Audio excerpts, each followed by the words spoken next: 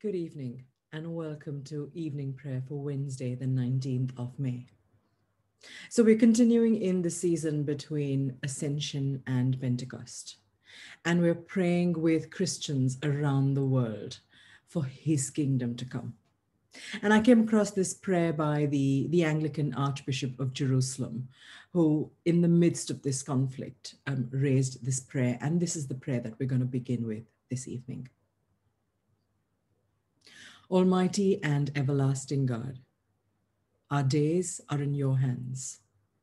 We lift up all those in the Holy Land who are victims of violence and injustice, that you might empower your church to bring healing to the wounded, relief to the suffering, and comfort to those who mourn. We pray also that you would soften the hearts of all those involved in the recent conflicts, that they would be led to work for justice and lasting peace in the land where your Son, our Lord Jesus Christ, first came to bring hope and abundant life to all people. These things we ask in his holy name. Amen. And these are themes that we continue to pray for Israel, but also for so many other parts of the world, parts of our communities, and even parts of our own lives, when we pray for healing and comfort and hope and abundant life. So we come into his presence this evening, for he knows, for he is with us. We're on page 284 in the daily prayer book, and our readings for today, Psalm 46. I know we had Psalm 46 this morning as well, but it is the psalm that's been marked out for evening prayer, and it is such a beautiful psalm. I don't think we could read it too many times. And our New Testament reading is taken from Luke chapter 8. So let's begin. O God, make speed to save us. O Lord, make haste to help us. Send your Holy Spirit upon us and clothe your people with power from on high. Alleluia. Blessed are you, Lord God of all creation. To you be glory and praise forever. Raised to your right hand on high, the ascended Christ shows the Prince of love and bestows on us the gifts of grace. As your Spirit renews the face of the earth, may we bring forth the fruit of the Spirit and reveal your glory in all the world. Blessed be God, Father, Son, and Holy Spirit. Blessed be God forever. That this evening may be holy, good, and peaceful. Let us pray with one heart and mind. As our evening prayer rises before you, O God, so may your mercy come down upon us to cleanse our hearts and set us free to sing your praise now and forever. Amen. And so we turn to our psalm, which is Psalm 46. And if you're in the daily prayer book, we're on page 715. God is our refuge and strength, a very present help in trouble. Therefore, we will not fear, though the earth be moved, and though the mountains tremble in the heart of the sea. Though the waters rage and swell, and though the mountains quake at the towering seas. There is a river, whose streams make glad the city of God, the holy place of the dwelling of the Most High. God is in the midst of her. Therefore shall she not be removed. God shall help her at the break of day. The nations are in uproar, and the kingdoms are shaken. But God utters his voice, and the earth shall melt away. The Lord of hosts is with us. The God of Jacob is our stronghold. Come and behold the works of the Lord, what destruction he has wrought upon the earth. He makes wars to cease in all the world. He shatters the bow and snaps the spear, and burns the chariots in the fire. Be still and know that I am God. Be still and know that I am God. I will be exalted among the nations. I will be exalted in the earth.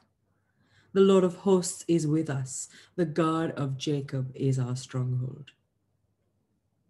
And so we pray, God of Jacob, when the earth shakes and the nations are in uproar, speak and let the storm be still. Through Jesus Christ, our Lord. Amen. And yes, the nations have been in uproar, haven't they? And as communities, as individuals, we have known the waters raging and swelling. We have known the mountains trembling, the earth being moved. And we are called. We are called into his presence to be still and know that he is God.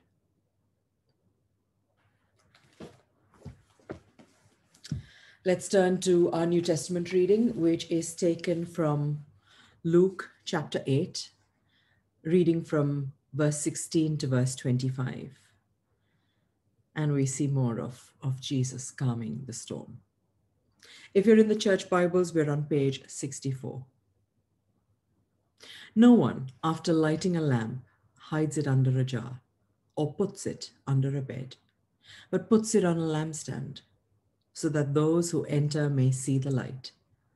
For nothing is hidden that will not be disclosed, nor is anything secret that will not become known and come to light. Then pay attention to how you listen. For to those who have, more will be given. And from those who do not have, even what they seem to have will be taken away.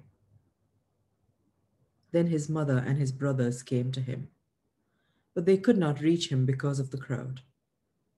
And he was told, "Your mother and your brothers are standing outside wanting to see you."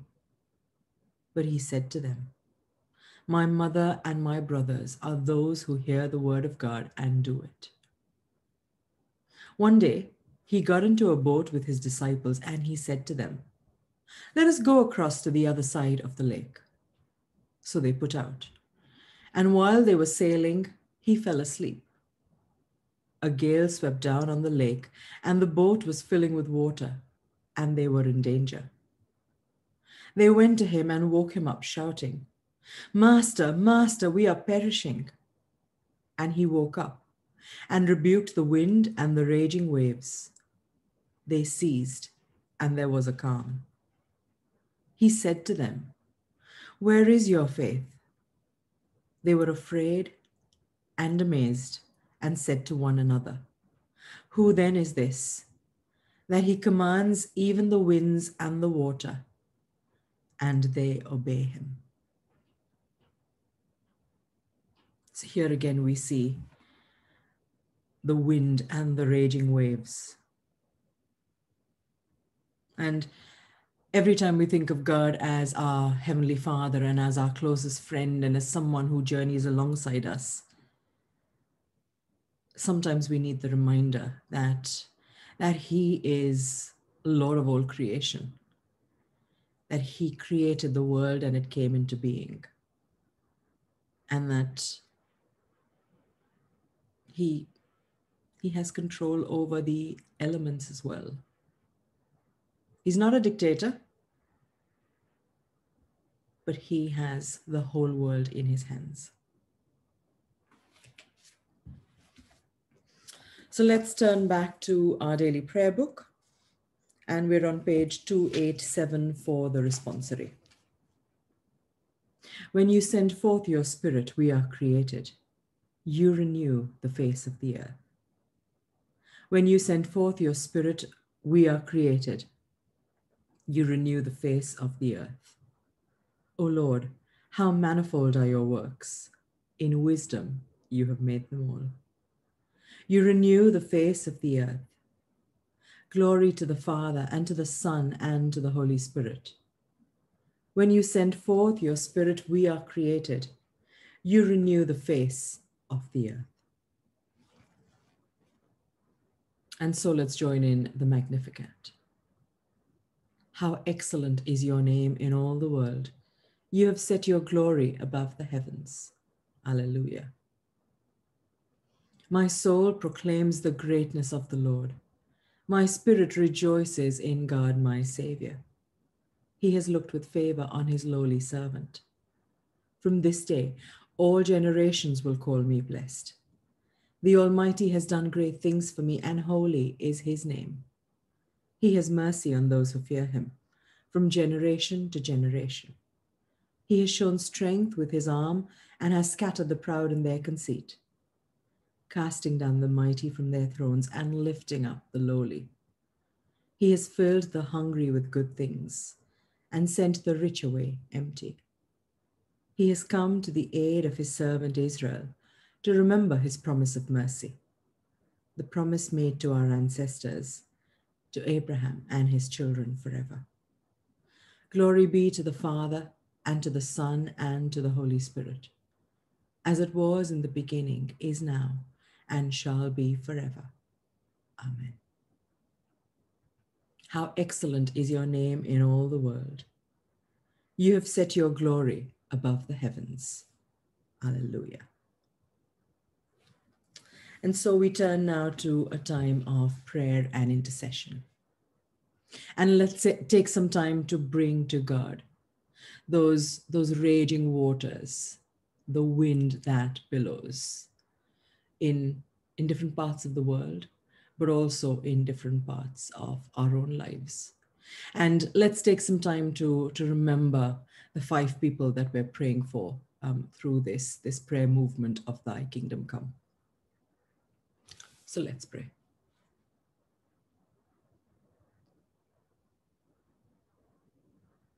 Heavenly Father, we thank you that even though you are God, God of the universe, God who brought everything into being, whose spirit hovered over the waters, and Father, that not just did you bring this beautiful world into being with all that we can enjoy of your creation,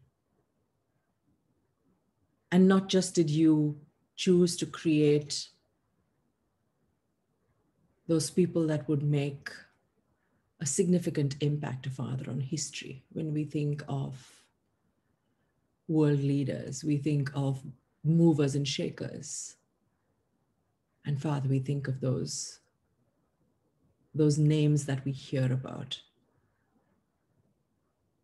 But Father, that you chose to make each one of us, that you chose to bring each one of us into being. Father, thank you that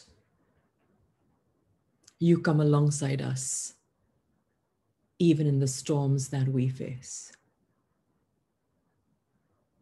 So Father, I pray that you will set our perspective this evening. If we are struggling with certain things, and if we've got our eyes on the storm, Father, I pray that you will lift our eyes. You will lift our eyes to the one who created, to the one who redeems, to the one who sustains, to the one who delivers. And Father, that this evening we will be still and know that you are God. And Father, that you will teach us, Father, to continue to stand with our brothers and sisters all across the world. And so, Father, we pray with the Archbishop of Jerusalem. We ask for healing. We ask for peace from the unrest, Father, in the Holy Land. Father, we ask for the nations that continue to be in uproar because of the pandemic. We remember India. We remember Brazil and Colombia and so many other nations, Father, that are still struggling to to bring the virus under control, but are struggling, oh Father, with the healthcare provision for their people. Father, we ask that your peace, oh Father, will invade these lands. Father, we ask for our nation.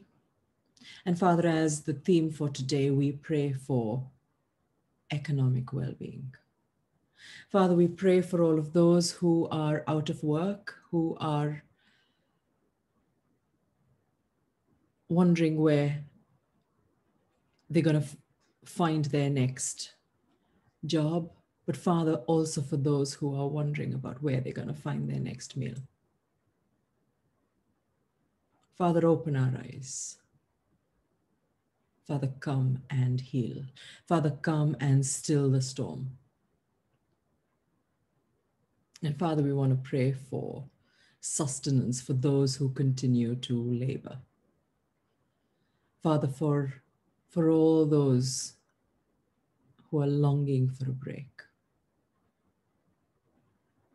Father, I pray that you will come and minister to each one of us. And Father, we want to pray for our community. Father, we continue to pray for healing and for strength and for your presence, for all those who are unwell. We remember Peter Coney, Virgil, Kirsty, M, Wynne Jones, Linda's mum, Joan. And Father, we also want to continue to pray for Jen's family, Jonty and the children. And Father, we want to bring to you at this time all of the other people on our hearts, those who are unwell and those who are mourning. Father, we pray that you will be the one who is their refuge and strength. Even though the earth for them has moved, even though the mountains have been shaken, that you will be their dwelling place. Father, we want to pray for the 5 people you have placed on our hearts for thy kingdom come. Let's name them in his presence right now.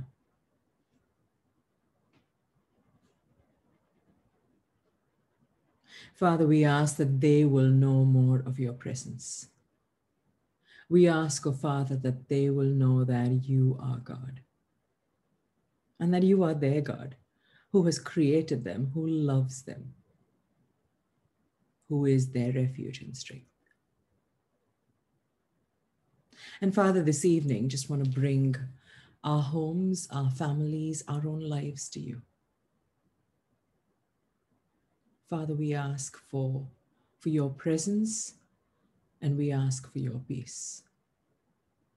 We ask, oh Father, that we will know that you are in the boat with us, even as the storms continue around us and within us.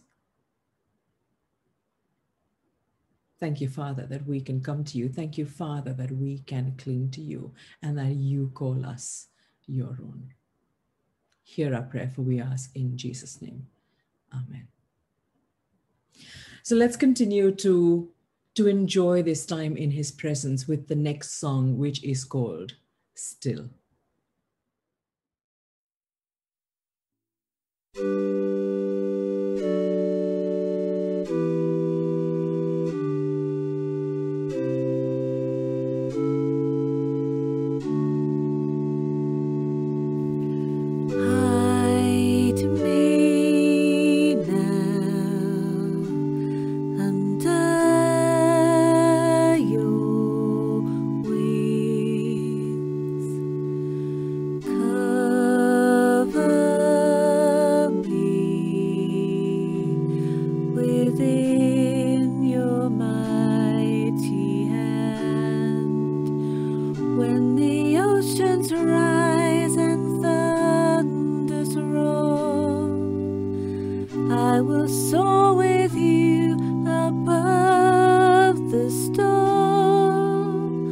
Father, you are King.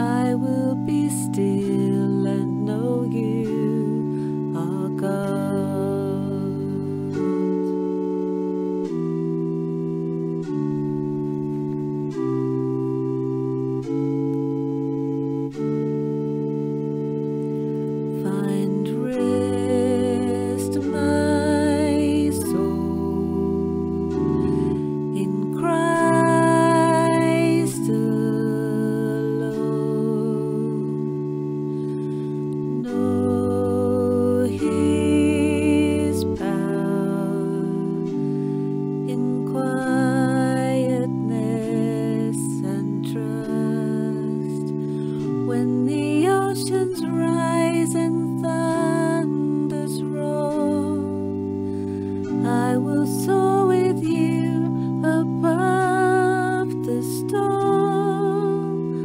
Father, you are king over the flood. I will be still and know you are God. When the oceans rise and thunders roar, I will soar with you above the storm. Father, you are king over the flood. I will be still and know you are God. I will be still and know you are God. I will be still and know you are God.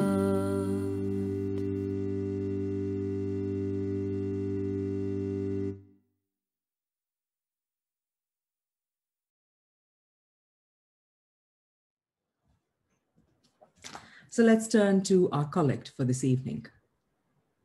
O God, the King of glory, you have exalted your only Son, Jesus Christ, with great triumph to your kingdom in heaven. We beseech you, leave us not comfortless, but send your Holy Spirit to strengthen us and exalt us to the place where our Savior Christ is gone before, who is alive and reigns with you, in the unity of the Holy Spirit, one God, now and forever. Amen. Our Father, who art in heaven, hallowed be thy name. Thy kingdom come, thy will be done on earth as it is in heaven. Give us this day our daily bread, and forgive us our trespasses, as we forgive those who trespass against us.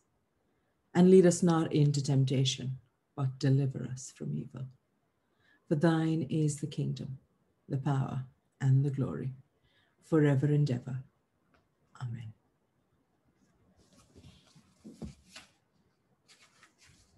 May the Spirit kindle in us the fire of God's love. Amen. Let us bless the Lord. Alleluia, alleluia. Thanks be to God. Alleluia, alleluia. It is such a privilege to be able to pause in God's presence like this and to know that we come together as a community. So let's continue to look to Him, to lift our eyes above the storm, and just to be still and know that He is God. God bless you.